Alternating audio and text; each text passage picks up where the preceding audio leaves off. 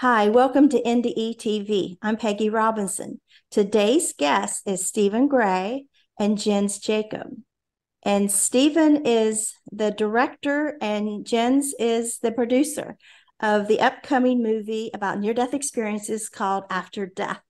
And I'm so excited that they've agreed to come on and talk about this exciting movie. So I don't know who wants to start. We didn't really plan this. We just thought we'd get together and share some excitement about this movie coming up October 27th. That's right. Yeah. Yeah. Thanks so much for having us on, Peggy. Yeah, Excited to thank be you. here. So, Stephen, you started on this several years ago. Is that correct? With one particular, trying to think of his name, the pilot, Yeah, Dale. Dale Black. Yep.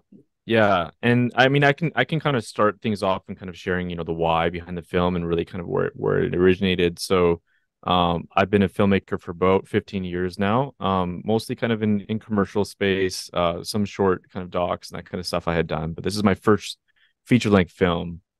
And a number of years ago, my brother-in-law was he was killed in a car wreck. And for me, like kind of facing death, that I guess strongly, losing him, he was 36 years old, just kind of caused me to ask a lot of questions. So I grew up going to a church all my life, evangelical church as a Christian. And but during that time, honestly, it was I had, well, a major crisis of faith. I kind of really didn't believe that there was really anything after for a period of time.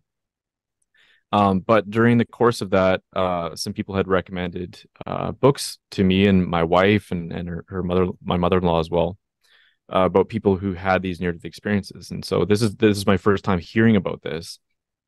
Kind of never really came across the idea before. And I don't know, I'm not a huge book person, so truth be told, I didn't really, read a lot of these stories initially. But I actually someone gave me, it was this explains how long ago it was. It was a CD, which you don't really listen to anymore. And it was there was some like audio interviews of just long form just conversations about people who died and what they saw. The first one I heard was Dr. Richard Eby, and so he had died. He's a doctor and a physician. And he had died from falling basically like 2 stories from a building and landed on a sidewalk, and his head had basically split open. So pretty gruesome. And but the interesting thing that really kind of caught my attention was just how he was describing what his next moment was. It was just it was something in his voice, and it was the way he was describing it that was just like it was so sincere and so authentic. And it was also very, it was quite grand, like he had this heavenly experience. He saw his body from outside of his body, and this is my first time kind of hearing all these different things, and that just stayed with me. I mean, I couldn't let that go, and that's what made me, read something like 30 books and go down this path. And then all these years later, I was basically just trying to find a film that had these stories. I love consuming movies. I love, especially watching documentaries. And I wasn't seeing anything like that out there. I was getting it in book form. I got this one audio CD, but I couldn't find anything other than, 1970s that had anything to do with near-death experiences. And so, yeah, I was just like, well, I think these stories need to be told. So I used my kind of abilities as a filmmaker to go and tell one. That's, the only thing I could do with, my abilities and finances and stuff was go and tell one. So I went and told Captain Dale Black's story, who was a pilot who died in a plane crash in 1969. He collided with two other pilots into a monument in Burbank, and the other two pilots stayed dead. And he became the sole survivor of that plane crash. And his whole life is like transformed from that one experience. This happened, so many years ago. And I had the opportunity to meet him, talk to his family, talk to people who were kind of around the scene, and all those years ago. And it, it was yeah, I don't know, like meeting him and talking to him and hearing all of that was just like, it just stayed with me. And I felt like this this story is probably one of the most important things so far in my career that, I could be a part of. So I put that out there, and it did pretty well in terms of like short film festival markets and that kind of stuff. Got some national attention in Canada. But the same year, Jens and Jason from Cypher Studios had just put out a beautiful film called The Heart of Man, and it was released theatrically. And they made a film that kind of touches on a really dark, heavy topic, but it was one of the most stunning, visually stunning and beautiful, like sonically, film and documentary that I had ever heard or seen.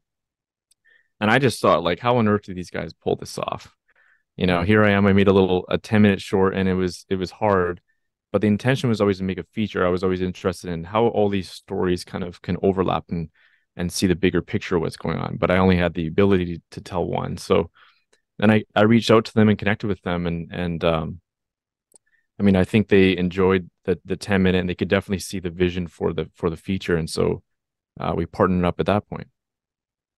Okay. Yeah, we get a lot of emails, and so it was kind of funny that one, I saw it, but two, that after seeing it, we had saw the short film, and we were blown away because it was very similar to how we would potentially tackle a topic, and just how usually when you think of experiences about the afterlife or heaven or near death, it can often go cheesy, or it could easily just go Right.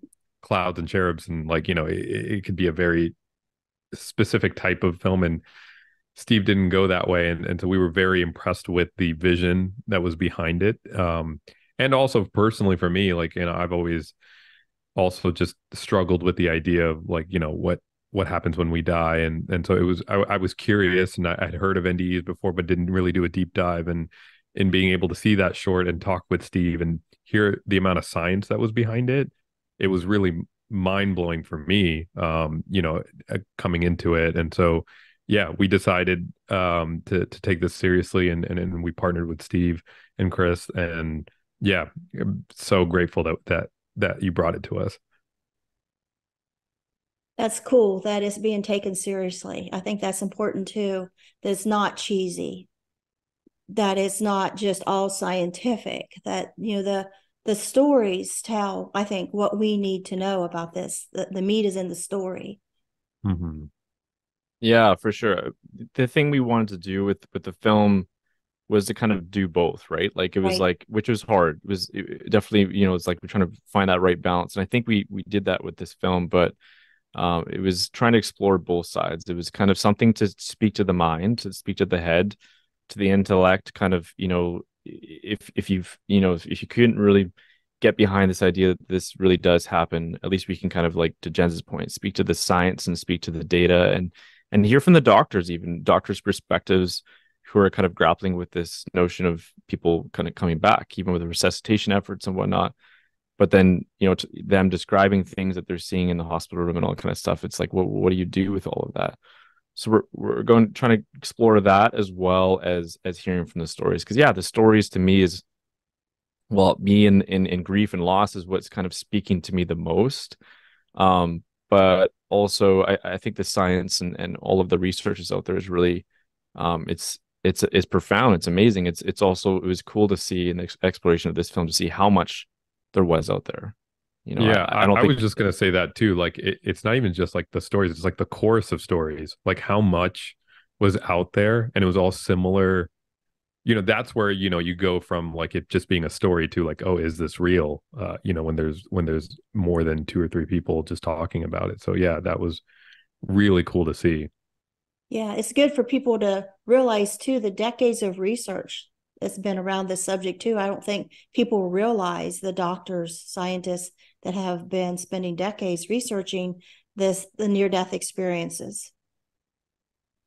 Yeah, Yeah, yeah, that's so exactly. true.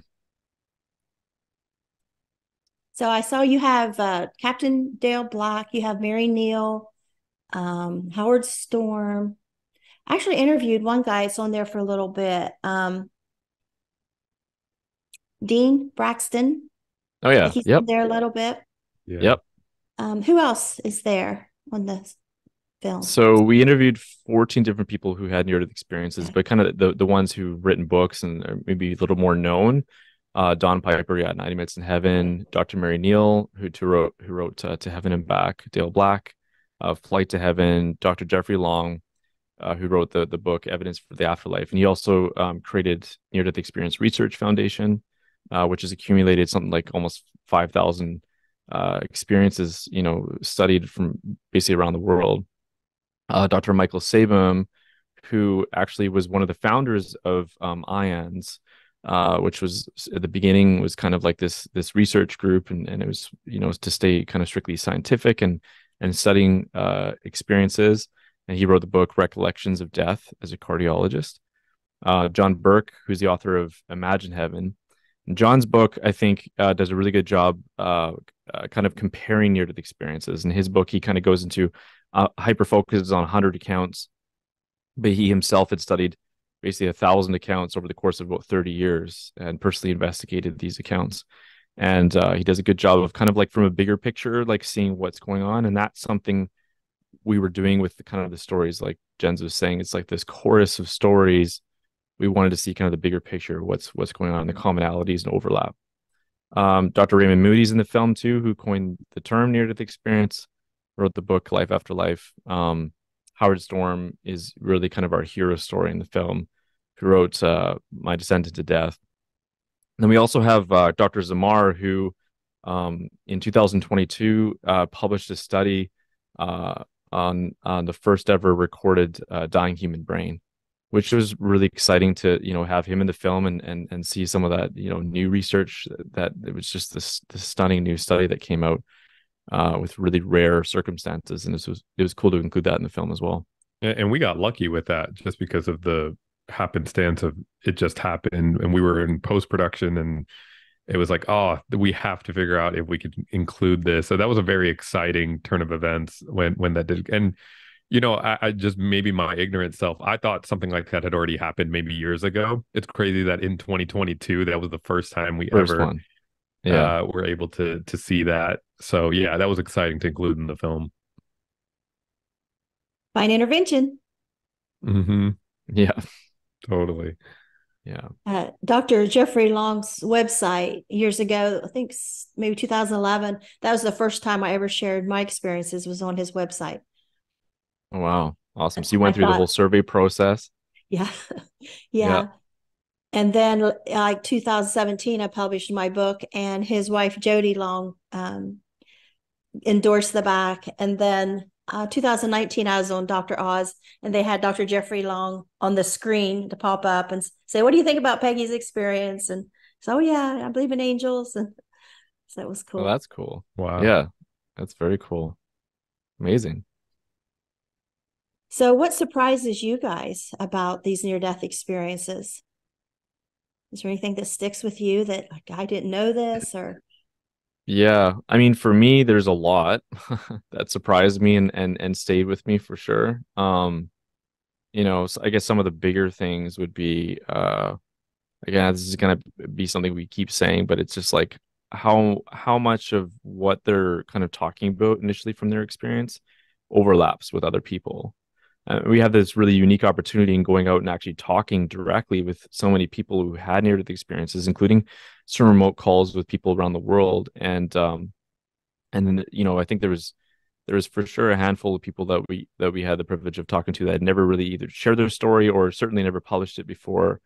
Really apprehensive to kind of really talk about it. But even those people, the same experiences or things that they're seeing and feeling and all that kind of stuff, the same way they're relaying it in different cultures and different countries, it's the same thing as we're getting in North America, which was amazing, I think. But some of the things that were perplexing would be a common term that people would use, not everyone, but would at least describe in a similar way, would be like stepping into eternity. So it's like in that different dimension or that other space that they're kind of hopping out into, whether that's an out of body experience or even when people, like Don's case, he doesn't have that, but he goes like direct to heaven. In some cases it's something else, like a void. But either way, when they're stepping out into this other kind of realm, the description of it was fascinating. That seems to be that time doesn't exist, or at least that it's felt or experienced differently, not the same that it's here. And there seemed to be almost like Steve talks about in the film, Steve Kang, that it's like a different set of rules. That it's not necessarily like everything that the way it works here is applicable there. It's just like you're now in a different dimension entirely than what's here, and yet many of them could see this world and experience this world at the same time in that sort of in between place. So I think that's something that really stayed with me. I think, and it's so true that part for me as well. I think another part that really stayed with me was just, or surprised me, was that they weren't all positive experiences. Some saw hell, or just wasn't even thinking that was like a possibility.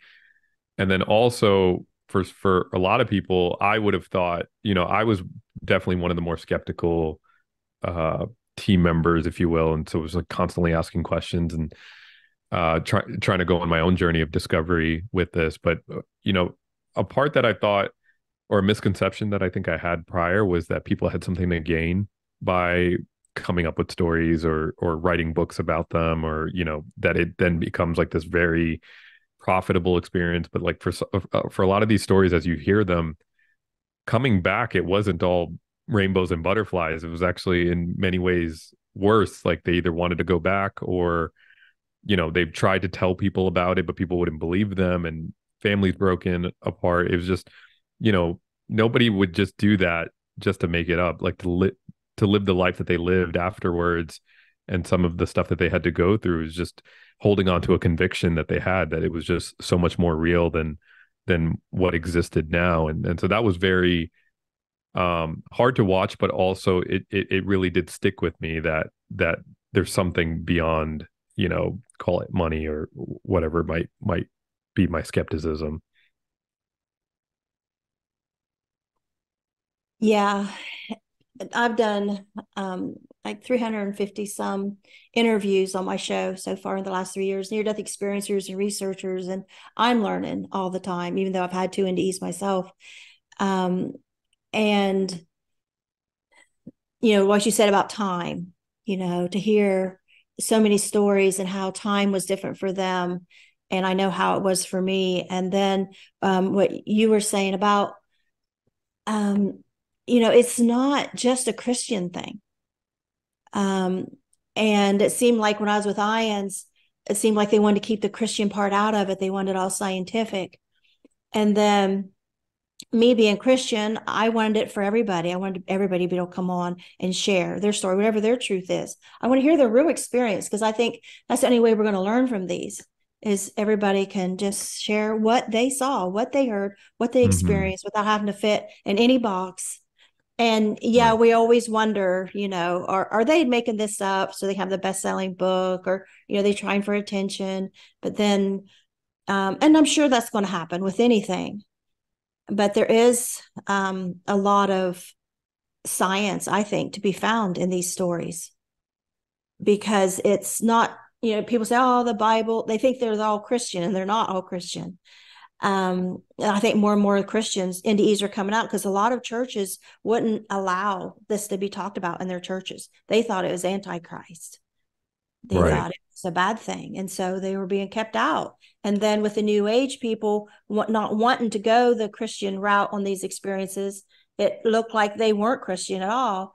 And some of them are very Christian. And they Right. don't have to fit in that box of Christian. They're experiences that people have had all over the country. And even though they're so different, there's so many similarities in the way the communication was showed on the other side too, Yeah. which fascinates me. The telepathic communication, scenes open up and they see this like a movie that just explains something to them without words. And it's just common themes coming over and over. That's how it is over there. Yeah. I mean, John Burke, he talks about this in the film, and I feel like, in a way we kind of did this in terms of story in the way we put together our film. But he talks about, after studying 1,000 different, accounts of near-death experiences, of course, there are differences, and they're kind of individual. But it's almost like, if you drop someone, he says it this way. It's like if you drop two people in New York State, one person in Manhattan, someone upstate, and you just have an hour to experience New York as a state. And you take that in for an hour, and then you come back, and then you ship somewhere else, other side of the world, and you have to report what was New York State like.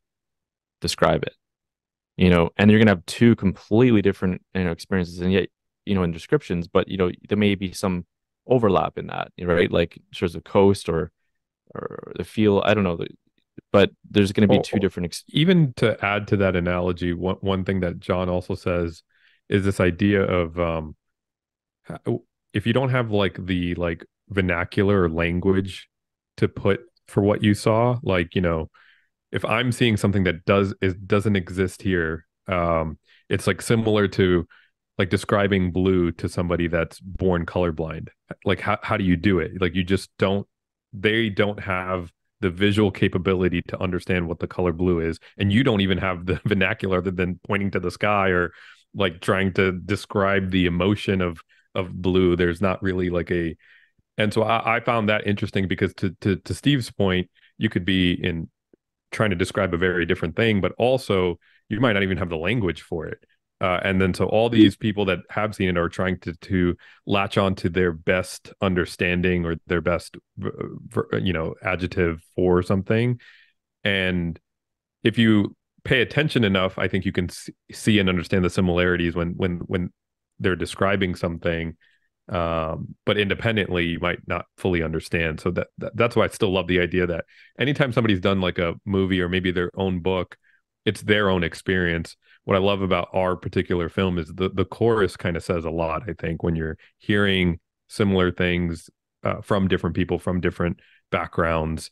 And another point of skepticism for me was like, oh, I thought maybe only the West had it or people that were Christian. And to see that it wasn't just that was very fascinating, that, it didn't matter what their background was. They still would experience something.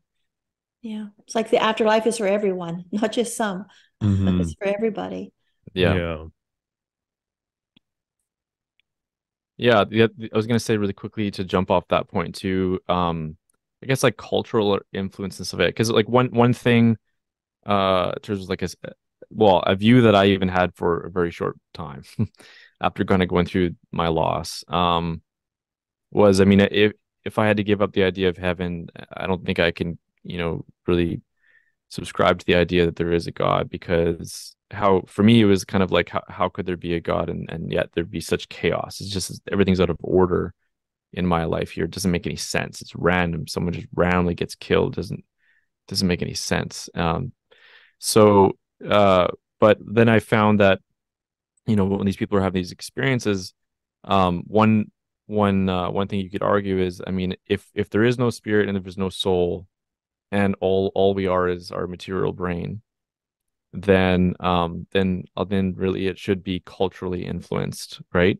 So to Jen's point, let's just say in the United States of America, because it's known to be, culturally, let's say a more Christian kind of country or Christian nation, at least in terms of exposure to the average citizen, then you could say, well, people are only seeing angels or Jesus or heaven or whatever that is, because it's a North American experience. And so whatever you're kind of being influenced by, whether it's in the culture, film, television, everything kind of in America, that could be something your brain's absorbing and then is hallucinating and just giving whatever, image is it's being influenced by. But then you should come to expect that in other cultures and other religions where they're getting thrown completely different images and understanding of the afterlife, then their near-death experience should be exactly that as well. Then it should be really specifically that. But the interesting thing for me was, as we're interviewing so many people from different cultures and backgrounds and even different religions, was that no, there was that similarity and overlap, despite there being so many differences in culture and background and religion. And so that was interesting to me, because again, that just kind of like, further established that I don't think we are just our material brain and that's it, because if our brain was, let's just say, hallucinating, and it was just taking in whatever we've been fed throughout all these years, well, then why are some of these people having something that's so counter to their culture, counter to their religion, counter to what they came to, expect in this moment? It doesn't really make sense. Right. I know for mine, second was 25 years old, ectopic pregnancy. And I went to the emergency rooms having this pain, and it stopped on the way there. And so I had no more signs of a problem. And in the hallway of the emergency room, as they're pushing me in a wheelchair, I died. And I had this heaven experience. And then I was back, and I was told it was my time. My doctor examined me, and he said, Peggy, it's not an ectopic pregnancy. Why did you keep saying that?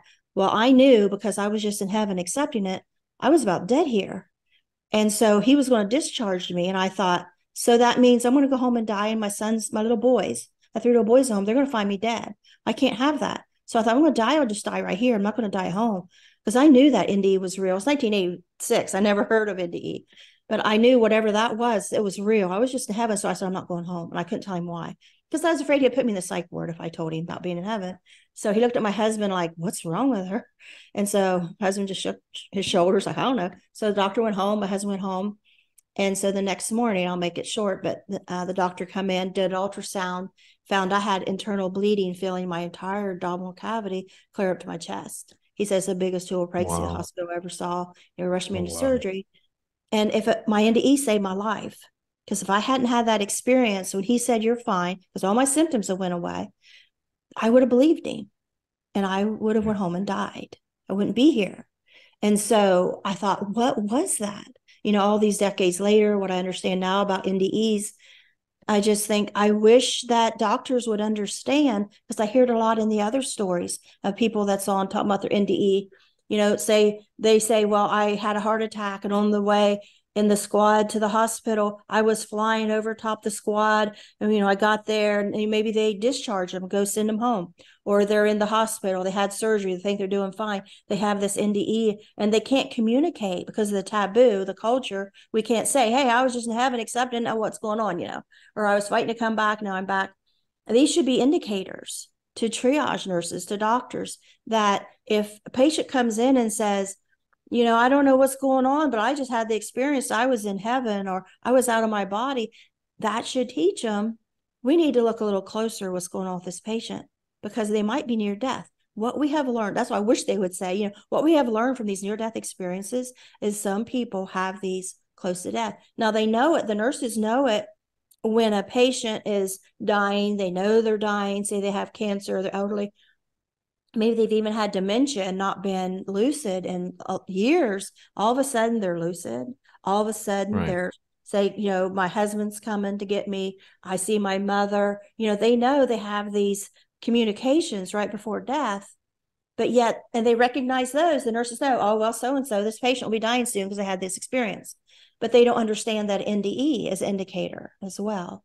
And that's my little wish, that we could get these to where the medical community could realize this could be, an indicator of impending death. Maybe we need to look a little sooner if they're describing, but also too, like your movie, that more people know about these that may not have ever heard of them, and say, maybe the next week, maybe somebody will have a heart attack and they have an experience, and they tell the doctor, I had one of those things they called NDE. Do you think that means or otherwise they would have kept it quiet. I'm not going to look like a fool telling I was just talking to Jesus or with the angels or whatever.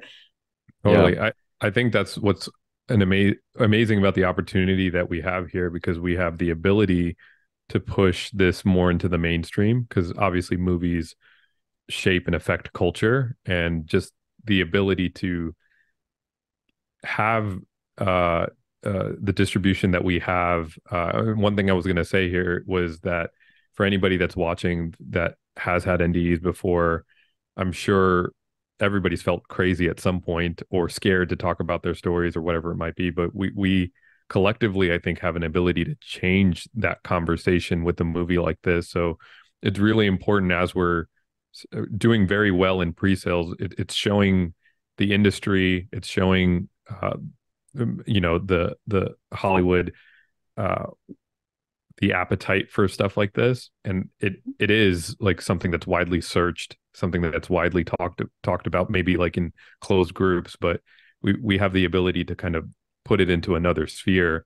So we would encourage anybody watching, if you can, go to angel.com/after death, and you can pre-buy tickets even now, pre-buy them for even loved ones or people that you've wanted to talk to somebody about, but they haven't been willing to listen. I think this is a great opportunity for something like that. Yeah. Yeah, And exactly. Yeah, no.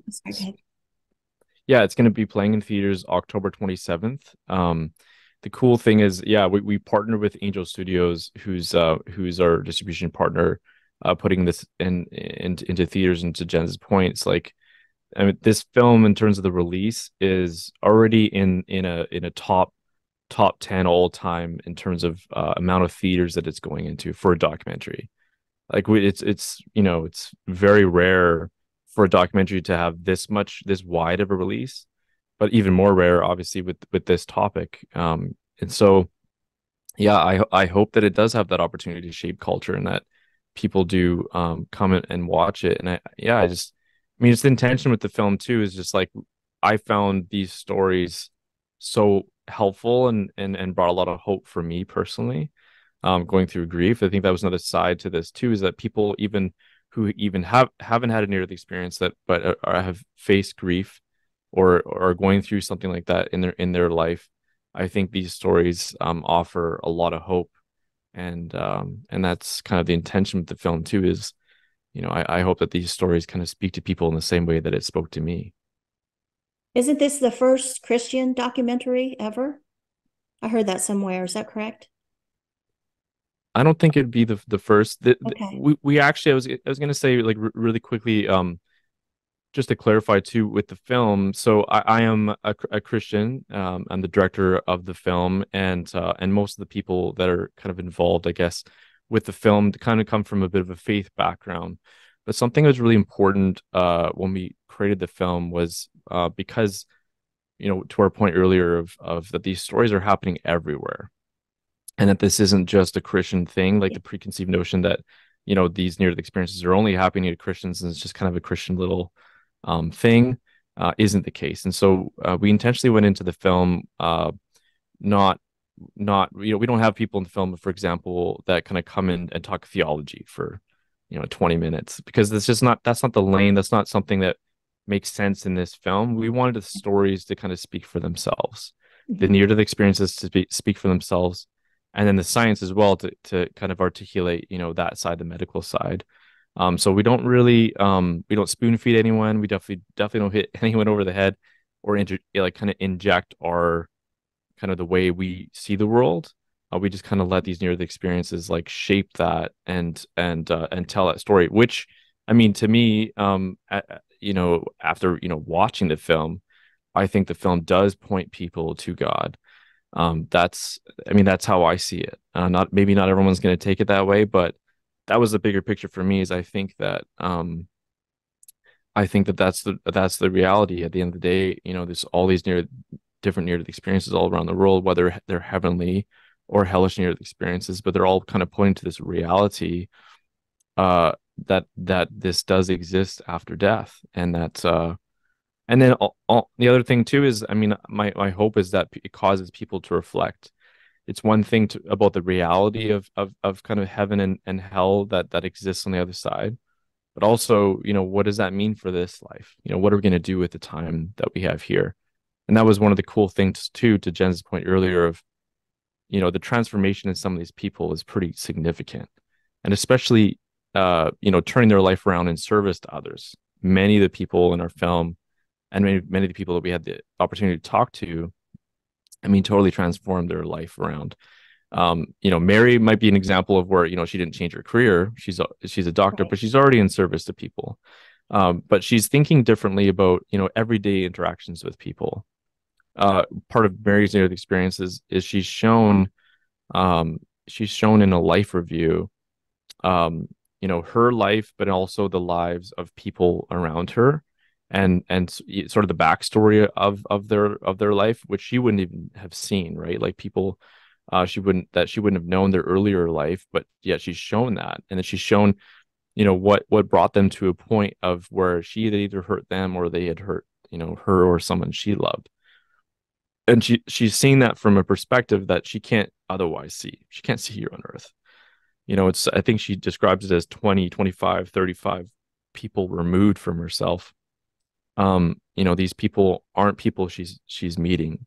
And she's seeing like the ripple effect of choices that she's making in this life and how that affects others, good or bad, small or big. Mary, in her story, she moves from, I think it was California, where she became a doctor, and then she later moves to Wyoming, and that's a big move. That's a big change. What ripple does that have in that, just that move, right? Good or bad? Her life now digging down in Wyoming, establishing herself there with her family, the impact she's having on her community. That's obviously going to have a different impact. But then also it could be something small as, you're just opening the door for a stranger at a coffee shop. You don't know that one thing that you're doing could like change the course of that person's day, which then later has like other, ripple effects on, further down from there. You make the difference in someone's day, a smile, thinking differently about people. I think that's the hope for the film too, is just that it causes people to reflect, and what can we do with the time that we have here. And I've met Howard before, had dinner with him, went to his church, and went to lunch with his wife and him. And the difference that it's made. He went from atheist to a minister. So yeah, and he's the hero story in our film. It's a pretty wild transformation. Like, how do you go from an atheist university professor, and it's not just like a year in on this, atheist worldview. I think he was years in, I think decades at that point. And that's where he was. He doesn't believe there's anything after. Like I think it's like a staunch atheist. There's just kind of always seems to be these levels, as I've talked to, many of my friends who, have that kind of worldview. Some would be a little, it's like open-handed, almost like leaning towards agnostic, not really willing to accept that there's something, but open. And some that are just like, no, this is it, and just not willing to, listen to anything else. That would be Howard. That's where he was in his walk, in his life. And so he's there, and this near-death experience transforms him to, leaving his career behind, taking a 90% pay cut, and then becoming a pastor for the rest of his remaining life, still to this day.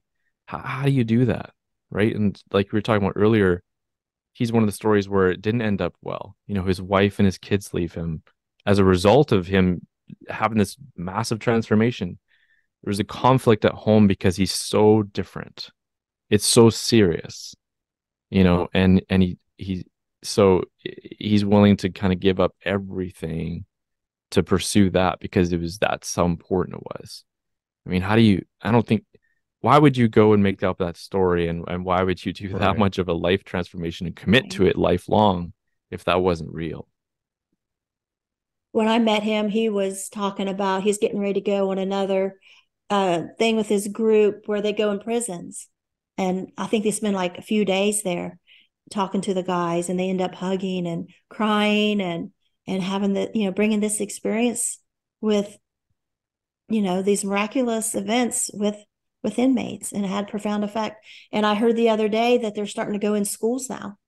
These college students are going to schools and sharing near-death experience with kids, and then following their behavior after that, and how improved the kids' behavior is. Wow, that's cool. Yeah, that's interesting. So is there anything else we need to cover? I know it's like 1,800 theaters across the United States and Canada this will be in. Right now we're at 1,800. I mean, our hope is that we would get closer to 2,000. We'll kind of see how that goes, but I mean, that's still that's huge for a film like this, especially an independent film being released in theaters in that wide of a release. So yeah, it starts October 27th. But like Jen's mentioned, you can go to angel.com/afterdeath and look to see what theater it's playing near you, and pre-buy tickets. That just kind of helps. It helps with the industry in terms of just kind of establishing, oh, there is demand for it. Oh, people are interested in this, right? Mhm. I know it might be a little bit strange for some people to buy tickets this far out from the release date. Maybe not typical for other movies, but this is an opportunity, I think, just to show the demand for this. That Okay. this topic in particular, near the experience, is an important thing that we want to get out there. So Because right now it's just set for a week, multiple times during the day, but for a week, correct? So maybe that's people correct. go Yeah, get their tickets now. It'll show that demand, and maybe that'll spread. Yeah, exactly. particularly Yep. for opening weekend is a huge indicator for the Okay. industry of yeah. So definitely, if you can, if you're listening, I would say pre-buy tickets now, and it should be in a local theater near you. Okay. All right. I was thinking this morning, maybe I'll make this little commercial after this one, like maybe put it up tomorrow. Like anybody that goes to see it to email me, and I'll do a little like 10-minute clip and say how you loved it and put it on my show and put a bunch of those on there. It'd be fun. Oh, that's cool. Yeah, I That'd be love that. awesome. Yeah, for sure. Yeah. That'd be great. Okay. Well, I thank you guys, and I wish you all the luck. I can't wait to see the movie. I'm sure it'll be great. And I'll get this out here tonight so people can start scheduling, putting on their calendar that they're going to go see it, get their tickets early. Amazing. Thank Oh, you, that's Peggy. It's great. been an Yeah, honor. thank you so much. Really appreciate Yeah. you taking the time to do this with us. My pleasure. All right. Bye bye. All righty. All right, take care. Take care. Bye.